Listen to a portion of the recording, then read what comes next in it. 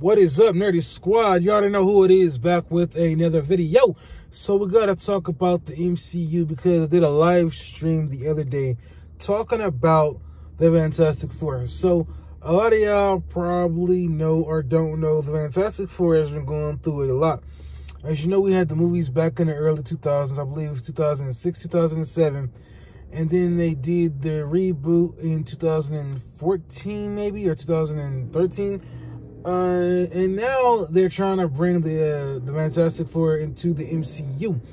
And things just haven't been working out very well for that, because it's been reported that the Fantastic Four script is going through another rewrite. And I did my research, and this is the third rewrite that it's going through. It went through a rewrite in 2022, it went through a rewrite in 2023, and now it's going through a rewrite in 2024. And the movie, I believe, is supposed to start shooting in May. Now, people are saying that all signs, at least insiders are saying, all signs point to this movie being finished and ready to go come, I mean, not the movie, but the script being set and ready to go by the deadline, I guess, that they have, which is the movie being shot in May.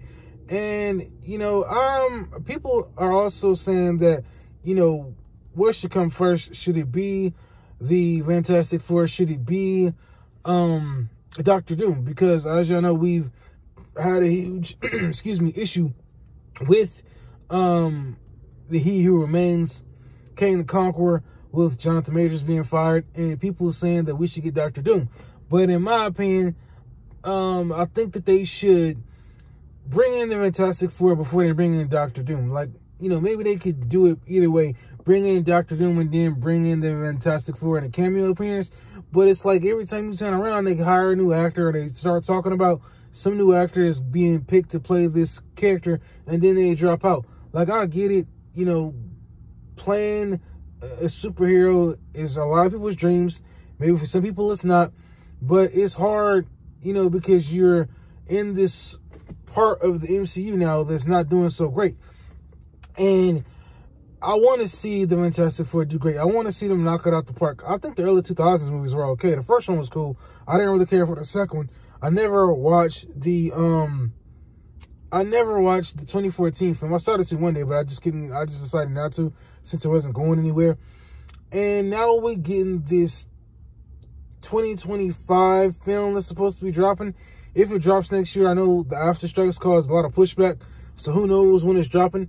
But I'm just sitting here thinking to myself, it's going through a third rewrite, and fans are starting to lose hope along with that and the X-Men, because we don't know when they want to bring them into the MCU. They still got other heroes and stuff that they still got to give sequel movie twos and keep pushing. I know we probably not getting an Eternals movie sequel, but we still got the Shang-Chi dude sitting around there in limbo. I'm trying to think of anybody else that's sitting in limbo right now, but as far as that one, that's the one I know.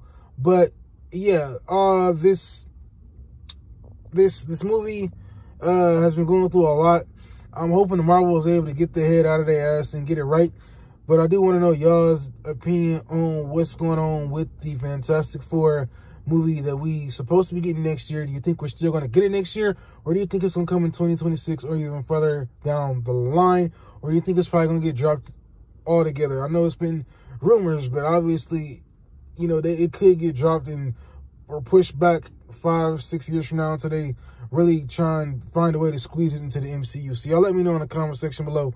What do you think about that? Like, comment, subscribe. I should have said this at the beginning of my video.